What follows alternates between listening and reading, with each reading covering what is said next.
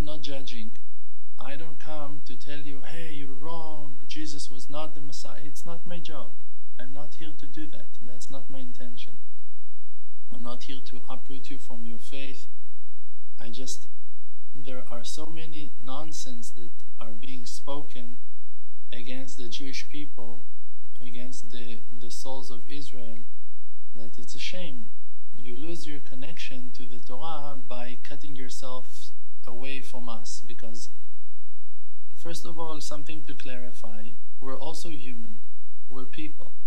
The fact that certain Jewish people made certain mistakes, it doesn't mean that now all the Jewish people are like this, all the Jewish people are like that.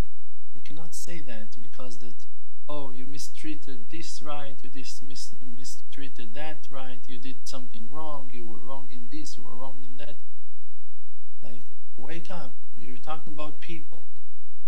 The Jewish people are an amazing group of people that were chased for their religion for thousands of years, been executed, killed, tortured, burnt, alive for their religion, and against all odds and all chances and all kinds of logic, kept their religion with so much power and dedication, and were willing and ready to sacrifice themselves just to keep on being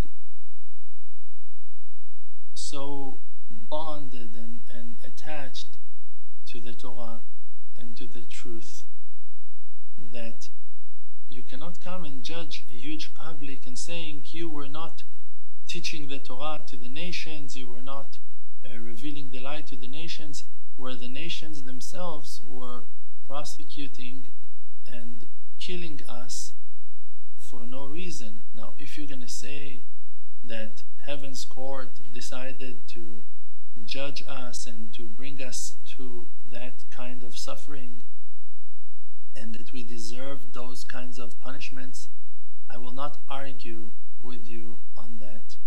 There is no doubt that everything that happens in this world is happening by the decision of the Creator from heavens.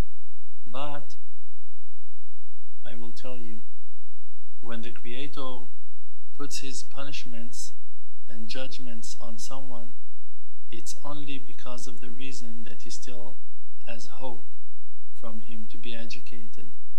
Like many verses are saying, that the Creator is telling us, I'm going to make you pay for your crimes because I love you.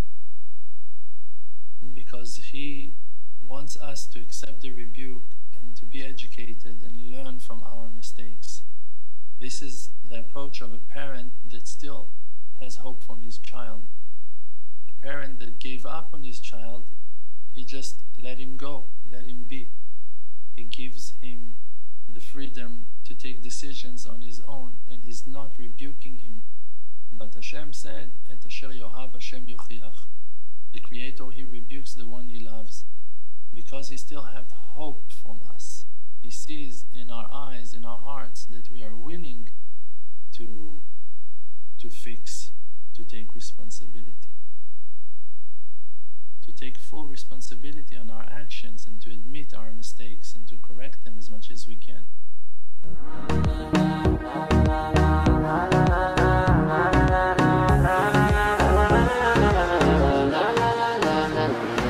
You know me, my name is RDMC. With the Emunah project, all the nations with me. Close your eyes, just breathe, see the truth. Don't chase the fake world, don't buy the fake news. Be yourself, your own true self. Don't let no one take our natural wealth. See the good, no fear, no despair.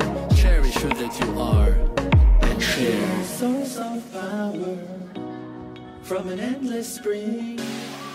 Light of courage in yourself, yeah. They can kick you down to the ground. Hold yourself up till you are, put up your crown. King of the Creator, holy soul inside. Focus on the spiritual and you